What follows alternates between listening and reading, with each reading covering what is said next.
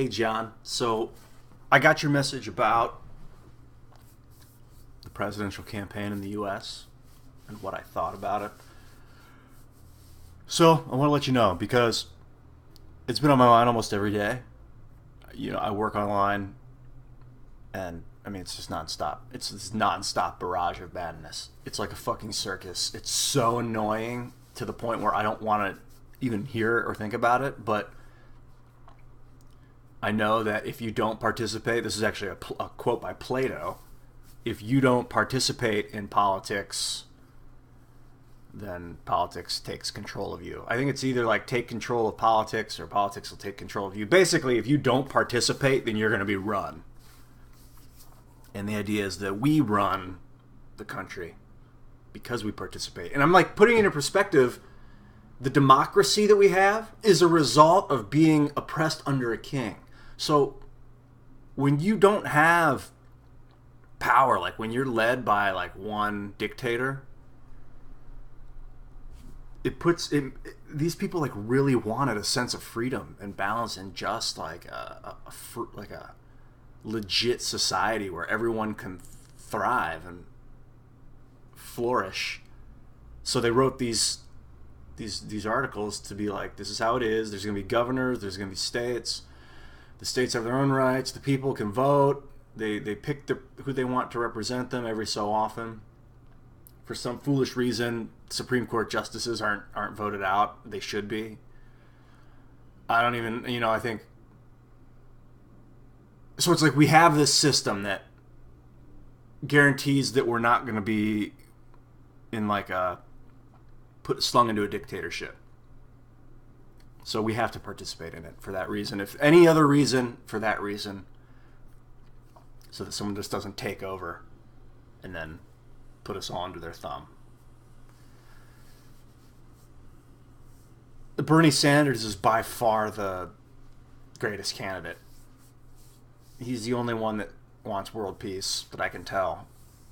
The other people like Jeb Bush, Donald Trump, Hillary Clinton are like, those are the only, the only other person that I feel like is making noise, well, the only other people I feel like is making noise around the world is Hillary Clinton and Donald Trump. I mean, Jeb Bush just because his last name is Bush, but doesn't really have anything to say, it sounds like, for the most part. Donald Trump comes on stage to You're the Best Around from Karate Kid, like he's fucking Mr. Miyagi. This guy's like insidiously out of touch with me. I don't think he's like a win or go home kind of guy. Like he's not a Democrat. He's not someone that like, he's not a servant. He wants to, I think his actual quote is like, let's see, I'll see if I can pull this quote up within the next 10 seconds. The way he referred to leadership, to being in the leadership position.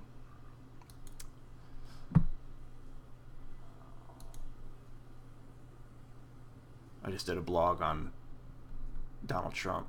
I'm calling it his reign. He was referring to George Bush Jr. and how when he reigned as president, it wasn't very good. And I'm like, dude, kings reign. Presidents serve. You don't reign as president. You're not controlling. Your job is to serve people as their representative. So that he doesn't understand that, so he's no good. Hillary Clinton is a rich warmonger that's left over from the Cold War. She's obsessed with combat. She's combative by nature. She doesn't like the Republicans, which is like, dude, if you're going to go into it saying you don't like people, then you're not the right person for the job. She's afraid of Vladimir Putin, like she just wants to fight. She's crazy. And the problem with Hillary that right now it's going on, I agree, she's a woman, and yeah, I would like to see a woman in office. But this is something I was telling a friend of mine. If I wanted a brown shirt, I wouldn't smear poop on it to make it brown. And that's like wanting a woman in office. I'm not just going to shove some random piece of feces into office that's a female to get my wish to. She's not the right person. So her emails, this is what's going on. The Benghazi thing came out. They had to grab her servers to find out about what happened in Benghazi. 4 people got killed. Was she responsible? Turns out, no, she wasn't responsible. No one could have known that night something was going to happen. She probably had information that it was unrest. Maybe she wasn't listening clearly enough, but it's like, it's hindsight. What are you going to do? She's not going to lose the job that she used to have because she fucked it up back in the day. Like, Benghazi is like I keep calling it a smoke screen. It came out, but then what happened was they pulled her servers to be like, let's find out what she knew about Benghazi. And what they found was all these emails between her and a guy named Sidney Blumenthal, who is like best friends with the Clintons, has been super tight with Bill Clinton. He advised him when he was president in the 90s.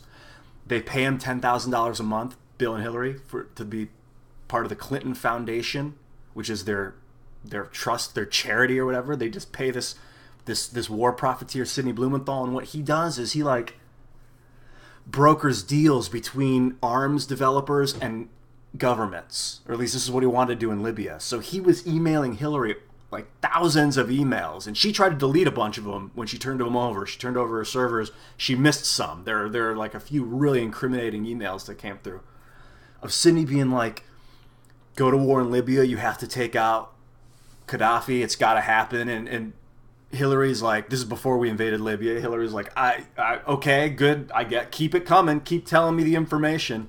I love these emails, Sid, keep them coming. Then she forwards these emails to, like, I think she actually forwarded the emails to the ambassador in Libya, Chris, whatever his name was, that got killed. She was forwarding him Sidney Blumenthal emails. She was like forwarding Sidney Blumenthal emails to other people in like political power. So Sidney was like barred from the United States government by by the chief of staff Rahm Emanuel at the time. They told Hillary, he cannot work for you. We don't trust him. We don't like him. He's not allowed to work for the State Department. So she's created a second fake like a hidden email account. She had a personal email account, which everyone's talking about. She had a second personal email account that was purely to corroborate with Sidney Blumenthal. So thousands of emails going back and forth, literally. To over 2,000. I think there's like 5,000 emails that came up on record, at least, or 4,500 or something, of them talking about Libya and other stuff around the world. But like, he was her number one Libyan advisor. He was like sent thousands, I don't know if it was like 1,000 emails about Libya to her, when like she was getting no emails about Libya from anybody else, if any. And then she says, he wasn't my advisor, I didn't solicit it, but she's like, keep it coming, I love it, keep sending them this way. That's soliciting. When you ask someone to send you something, you're soliciting them. And he was advising her. Whether she wants to say he was my advisor, he wasn't my advisor, he was sending her advice about what to do. And specific advice, like, I want to get Osprey Global Solutions a position with the new Libyan government as a defense contractor. We're just honest brokers making this job, doing this job. A quote. That's a quote. We are just honest brokers. He's talking about he and his 2 partners. And Hillary just like goes along with it because she's got her bubble. She even refers to her bubble in her emails of political power, like these people within her bubble that she's like, I'll send it to some people outside the bubble. So she's working for her friends. She went and pushed us into war in Libya to get Sidney to follow Sidney's advice and to get him a defense contract. Well, to let him broker a defense contract and make a bunch of money. She's insane and dangerous. So I found 8 years ago, it was just like Barack Obama. I didn't even waste my breath on the other people because I wasn't afraid of them. I didn't care about them. It was like, dude, there's no other person for the job than Obama at that time. I mean, it was like a joke to even consider other people. I feel like the same thing with Bernie Sanders right now. These people are psychotic. Bernie's the man. He wants fucking free college, which we can do. He wants free healthcare, which we can do. He wants peace in the Middle East, which we can do. You know that like Iraq and Afghanistan, a lot of the people that are fleeing the Middle East, I don't know if you know about these refugees right now, they're fleeing to Greece. Like tens of thousands of people are fleeing from Afghanistan and Iraq because the regimes there are like Murderous. Yeah, we like great. We went to war there, and now there's just these murderous regimes in power in these countries. This is what's happening when we go over and half-assed kill a bunch of people just to steal some oil. All hell breaks loose. So it's not helping the world, and we can print oil from molecular printers. We don't need to fucking bastardize the earth right now. I feel like the debate speaks for itself. What drives me nuts is that I watched that first presidential debate and Bernie Sanders was like, yeah, maybe it's bad politics, but I don't give a shit about your emails. It's like, dude, wake the fuck up. If you don't know that what's in her emails, you gotta fucking educate yourself. Because that's like worse than Watergate. She took us into war. Did you see the video of her being like, we came, we saw, he died? Talking about Muammar Gaddafi. She didn't think the camera was on as before an interview. She's a fucking loop job, dude. Yeah, Bernie was like a conscientious objector during Vietnam. I mean, if you know anything about the global economy right now, Iceland, if you follow Iceland's, basically after the 2008 recession, where we bailed out the banks and paid like billions of dollars to these banks that had just fucked us. Iceland was like, no, fuck you. And it jailed a bunch of bankers and then started printing their own money. And their economy is doing extremely well right now.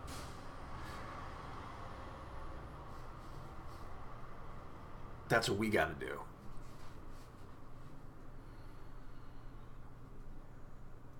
And what it really comes down to is a unified force of people. People, I don't think that they necessarily realize, maybe you don't realize your power, but when 10 of us get together, that's a big problem for a lot of people. We can do a lot of damage and a lot of good. A lot of people, 1,000 people in a group, in a well-coordinated group, that's what a military is, except they have weapons. But, you know, a peaceful group of 1,000 or 10,000 people that's coordinated. Occupy Wall Street had people fucking on their heels. They were ready to submit. The bankers, these people aren't warriors. They're not fighters. They're afraid. They cower.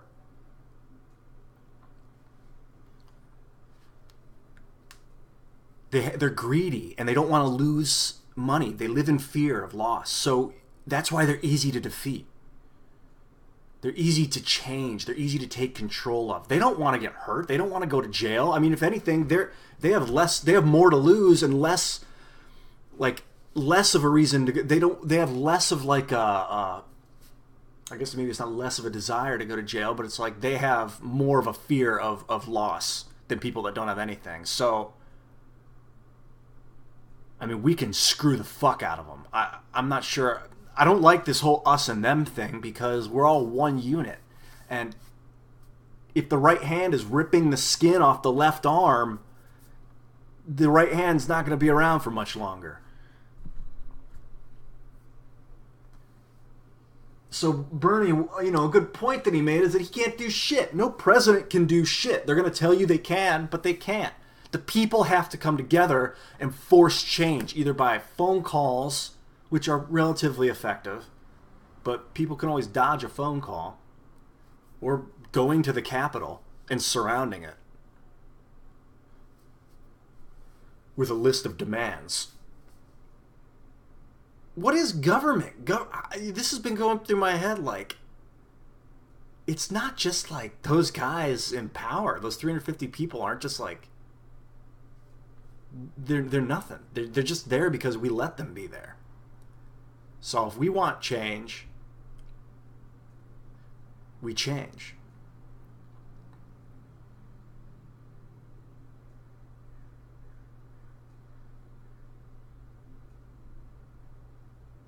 I'm shaking the rust out right now. I can feel it. I got more to do. I'm going to make a blog about how foxes hunt by using the magnetic field of the earth, apparently. Pretty interesting. blog.